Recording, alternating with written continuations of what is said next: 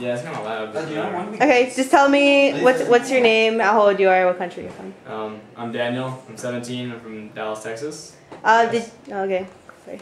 Did you study Japanese before you got here? Yeah, I studied for like 3 years basically, but my first teacher kind of sucked, so that didn't really count. But yeah. Why did you want to go to Japan? It seemed really fun, I guess. And my sister went to Argentina for like an entire year, and my family was like, "You should go to Japan," and I was like, "Okay." Pretty much, honestly.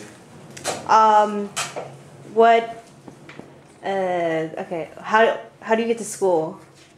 I walk to the train station, and then I take the train to Owasa, and I take the bus to school. What's something that you did that you won't forget? Come to Japan. I mean, while you were in Japan. I know.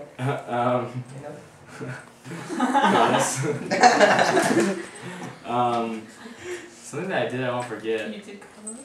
Not Christina. Probably the cheer in the Ritsu Meisai. I had to shave my legs and I dressed up as a cheerleader in like a mini skirt. Okay, do you have anything else that you want to say? Show me your legs. Japan is fun.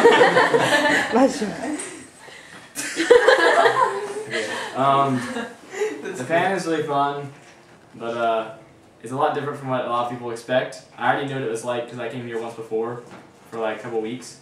But don't come here just because you like anime and manga, because it's not like that at all.